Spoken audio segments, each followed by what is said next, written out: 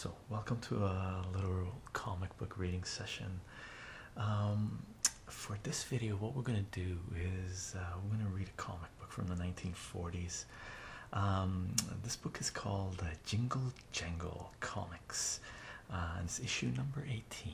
Okay, and this thing's from the 1940s, and it was printed by Easter Color Printing Company. Now, Eastern Color Printing Company was in the business of they printed comics, and they were also a printing house, and they printed the majority of the comic books in the United States during that period, during the Golden Age and the early Silver Age. And for the 1950s, I know this number. I looked it up. Just to give you an estimate of how many comic books were being printed during that period, in 1950s it's estimated that about 65 million comic books were being printed a month, and that's huge compared to what's being printed right now. Some of the comic books, some of the well-known comic books, they were getting print runs of over 1 million or so, and the comic books right now, they're considered to be doing extremely well if they get a print run of about 100,000 or so. So the print run of comic books has gone down a lot, and there is a lot of Golden Age comic books out there, and there are some serious key issues out there. But the main thing with comic books during that period is to find them in high quality, because there's way more lower quality comics out there than lower grade comics out there than there are high grade comics.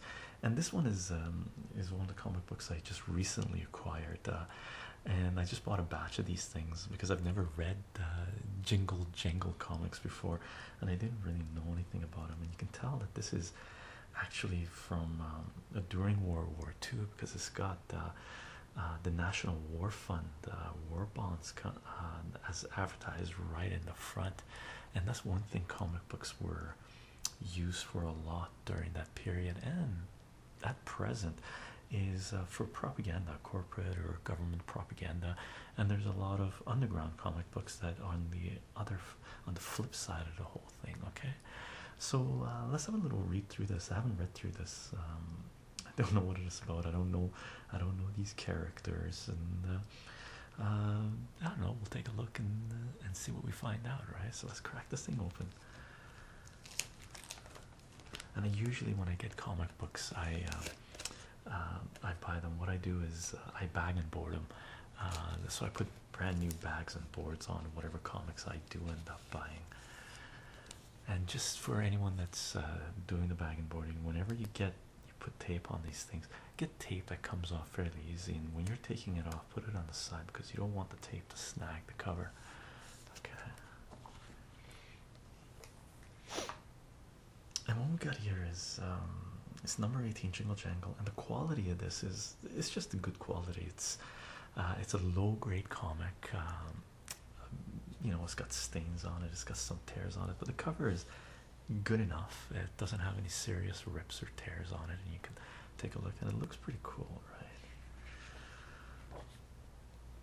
And whenever I pick these up, I open these up, I usually, if they're, you know, older comics, I look at the fine print to see exactly what printing it is, when it was published. And this thing was printed by Jingle Jangle Comics, and it's number 18, and it was December 1945, published bi-monthly, which means once every 2 months, and is copyrighted Famous Funnies Incorporated. They were based in New York, and the yearly subscription to this is 60 cents, which is basically 6 issues you get for 10 cents a pop.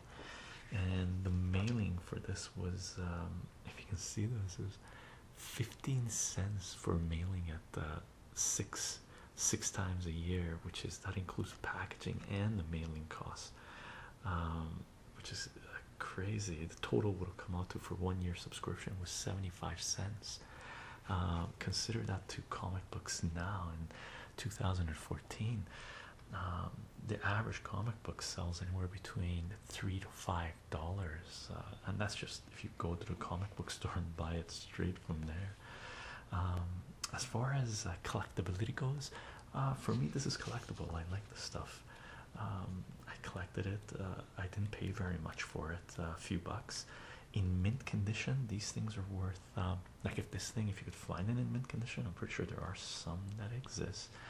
Um, this thing's worth well over $100, a couple of $100, and it's, you know, in amazing shape. You know, you could fetch a few $100 for it, which is pretty cool. And just flipping through this, it looks like this is basically a compilation of just different stories and different characters, which is what a lot of comic books during that period were, and what some comic books are right now, especially from the independent comic book publishers when they're trying to introduce someone, when they're putting a few different artists together to print a few issues. So what we'll do is let's just flip through this and see what we got. And what I usually end up doing is when I grab a comic like this, I take the backing board, because these books are fragile. You know, I don't want to put too much wear and tear on it more than what it is, right? So what I do, I usually put the backing boards behind them. That way the comic is not flipping, it's not going to put more stress on the spine and tear off the staples, because you can see the top staples are loose, the bottom staple is barely attached. Okay,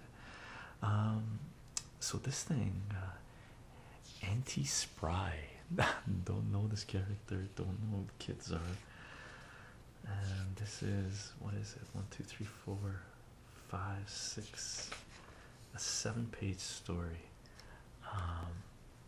which is pretty cool. And then Peter Mouse presents. Peter Mouse was busy tying a piece of blue string around the ring of molding cheese. I guess it's a little story about Peter Mouse. What's the other one? And a 1-page little story. Waldo. Waldo Service Deluxe. Waldo, the head waiter, says he wants to see you. I guess this is Waldo. No, Waldo is the head waiter. No, Waldo. This is Waldo. Yeah. So this is Waldo. Waldo, the head waiter, wants to see you. Waldo, Mr. Diamond Rocks. Diamond Rocks is coming to lunch. Give him the best service possible. The best, the very best. Ah, Mr. Diamond Rocks, welcome, welcome. I'll have an order of bananas and cream menu. The guy goes and gets the cow and a cart full of bananas. So I guess the cream is fresh and the bananas are definitely fresh and plentiful. And what you see in comic books in general is you get a lot of names that are sort of descriptive to the character, right? Diamond Rocks. The guy's rich and he's, you know, diamonds and rocks, right? Cute. Very cute. Okay. So it's just a 1-pager. Now my pronunciation of names is not very good. What is this one? Johnny and Jay. Chuncy Chirp. Chuncy Chirp. 1 2 3. Let's just flip through this quickly, and then and a lot of puzzles and stuff. Instead of advertisements, they're puzzles, amusing little puzzles and 1-page stories and little intermissions, as opposed to what a lot of comics are right now. There's a lot of advertisements in recent comics, and this is a puzzle, a puzzling message. During a recent paper scrap drive in Pixie Town, someone found this puzzling message. Can you read it? Oh, all the words are stretched. Take a look. All the words here are stretched. Right, and this way too, I guess. And there was a lot of paper drives during the war period, a lot of scrap metal and paper, so a lot of comic books. used to get recycled and destroyed, which is really sad. And then here's another little fun rainbow colored music with magic charts. So here's another little fun little puzzle. Not puzzle, but I guess little game. Mary had a little lamb. Let's check this out. So what does this say? Here's a magic chart for you to trace, then copy the color and put it in place on your piano where it becomes a guide. No notes, rests, and sharps cannot hide. So notes, rests, and sharps cannot hide, and you may learn a tune to play in this delightful, easy, simple way. Super cute. There's actually a patent number on here. Check this out. Patent number this. Left hand magic. You cut this out and you put it on the piano and you play. The colors are coordinated with the colors here. You play Mary Had a Little Lamb. Cool. Here are the notes with colored faces waiting to be played in turn. So put your fingers in their places and see how easy it is to learn. And it's got the lyrics for Mary Had a Little Lamb at the bottom of it. All rights reserved. All these copyright stuff. What's this one? Jingle Jangle Tales. The Honey-Hearted Hunter and the Half-Varnished Duck.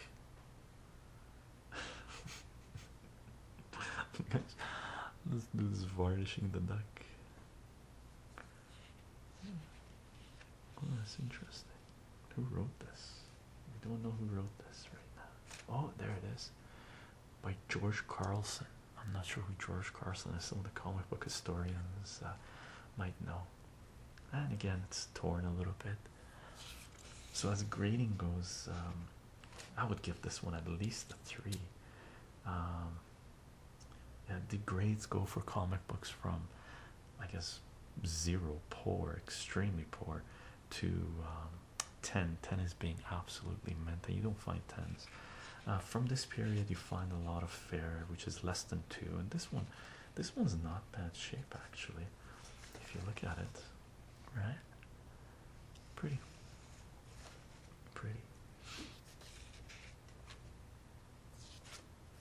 This one is a longer tail. Bang.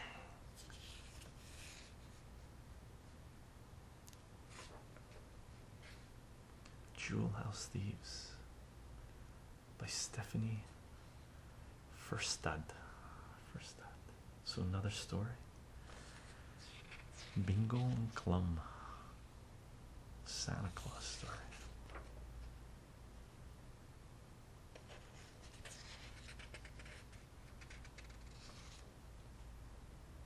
Wow, they go to the moon or something.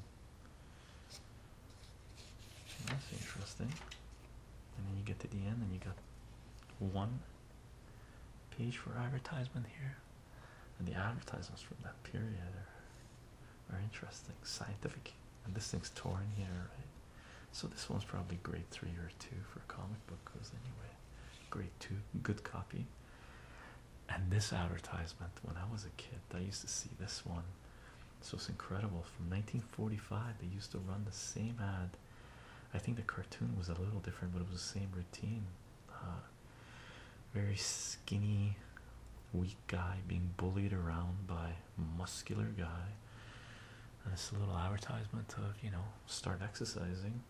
I can make you a new man too in only 15 minutes a day. So nothing changes. Still lots of these advertisements around. Not in this style, but you don't see these kinds of ads in comic books very much anymore, or haven't seen one for a long time. In the 1970s and 80s, you used to see these. I guess they're remnants of the 1940s. Wow. So should we pick one of these stories and read? Why not read the cover story? Yeah. Jingle Jangle. What was her name? Her name was Nancy Spry. So let's have a read through this. Yeah. Nancy Spry. Let's take a look. With saw and hammer, nails and wood, Auntie Spry is mighty good. And as the Derby day approaches, she hammers out the coach of coaches. Tough kids took out her carts from us and left this clumsy blunderbuss. They did, cried Auntie Spry. I say, let's use our hands and save the day. By Ben Levine. I've heard Ben Levine's name before. Thanks for the wagon, Auntie. Are you going to watch the race? I mean, take a look at this one. Take a look at this wagon, brand new. After building After building and greasing that cart, I should say, but hurry, you'll be late. It's almost time for the race, Benny. So the boy's name's Benny. Oh, those are the bad guys, I think. Bet we're gonna win too. Hope Auntie Spry is on time. And then usually they have a little message, continue on the next page or the page after if there's advertisements. Here's a whole bunch of advertisements for a whole bunch of goodies. Cool. So let's check this out. Oh, here are the bad boys waiting around the corner. But trouble shows his ugly face. Two bullies mean to win the race. Look at the wagon Auntie built for those kids. We could use that cart, Butch. Yeah, Tuffy. We will. Come on. Butch and Tuffy. So Tuffy walks up to them and goes, come on, Tuffy. Don't talk so much. Look at the red wagon, kids. No, we want ours.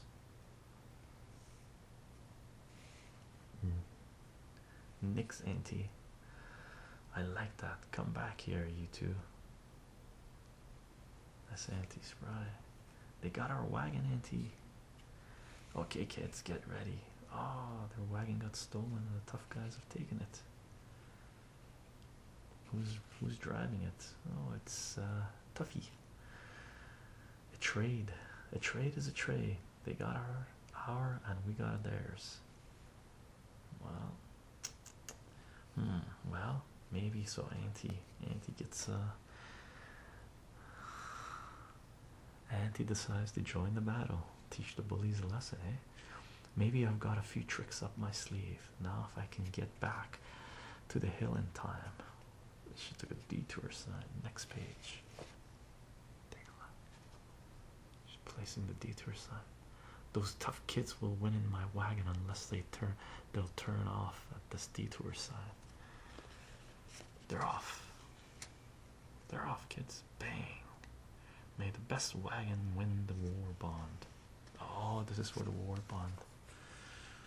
That's for the war bond, right? So there's a lot of propaganda in this stuff, right? War bond propaganda. We're sunk unless Auntie Spry thinks of something. Number 13. What number? The red wagon. Number 2 is the red wagon.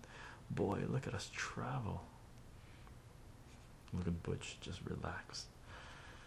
See how far ahead we are, Tuffy? Never mind. Look out for that sign. Oh, she placed the sign right in the middle.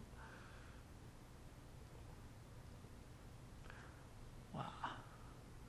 Don't bother. You couldn't read it now.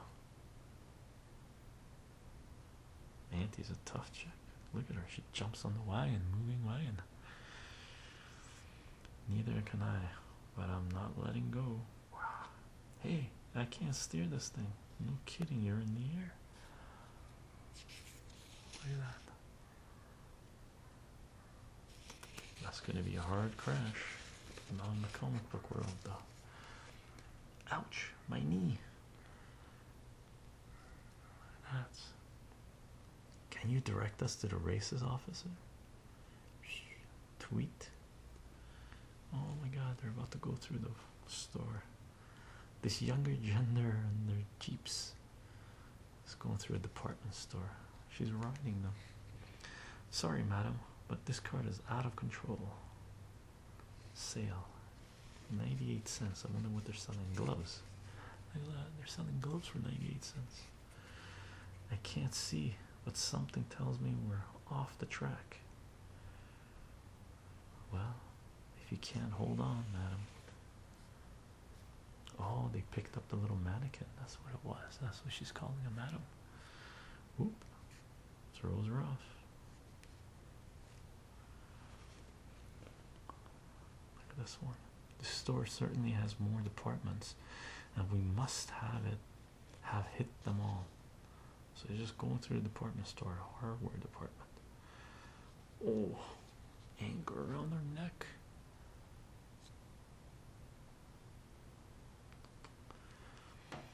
A rope and anchor. This ought to match something. Phew. A breath of fresh air. Hey, let me breathe.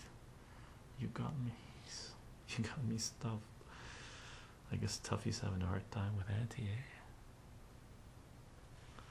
Such a collection of useless things.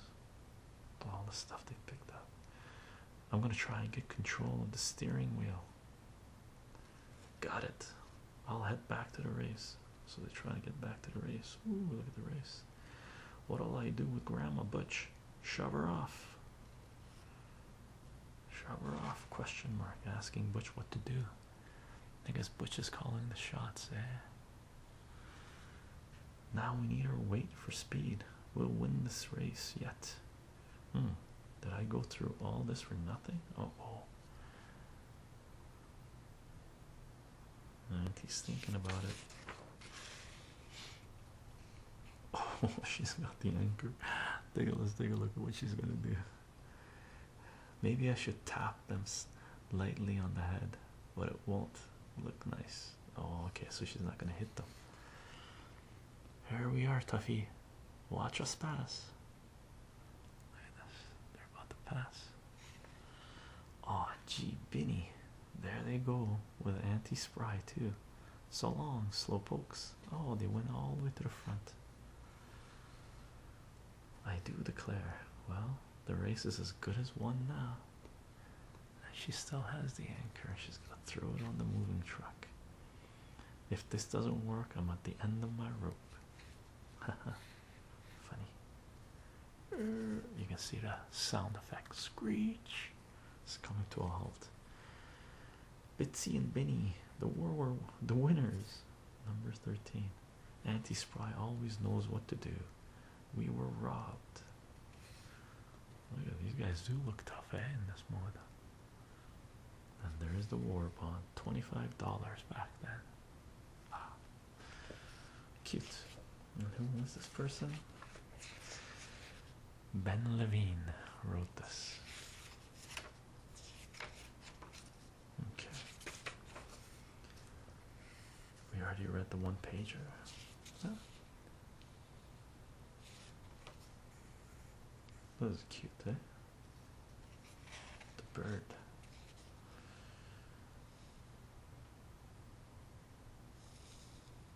Dave Tendlar. Dave Tendlar.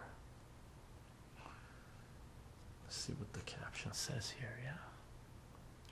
An important visitor is coming to town, and all the birds are at Twitter with plans for his welcome. That is, all the birds except Humphrey Bohawk. He has plans of his own for the visit of the old eagle eye. I guess that's Humphrey. Thank you, my boy. Thank you. Now, as I was saying to this bright group of students. So this guy is Humphrey Bohawk. All the birds except Humphrey Bohawk. I'll have to fix that. Chauncey. Interesting.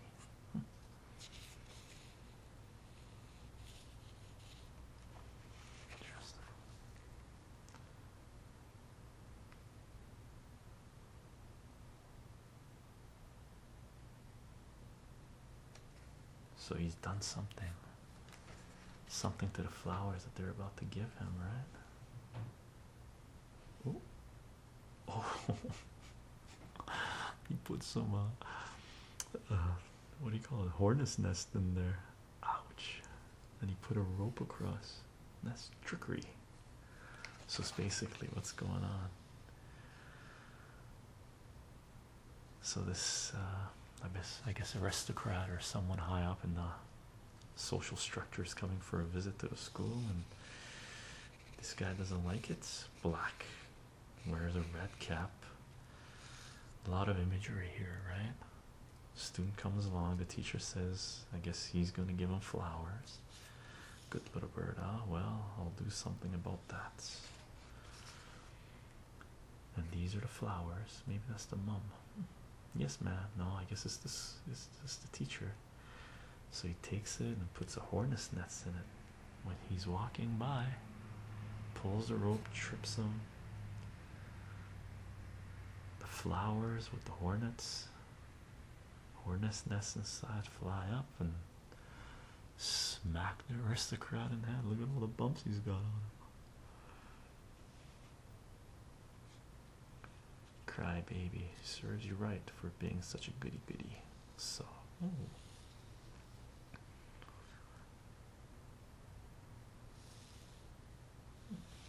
so his friend comes and comforts him.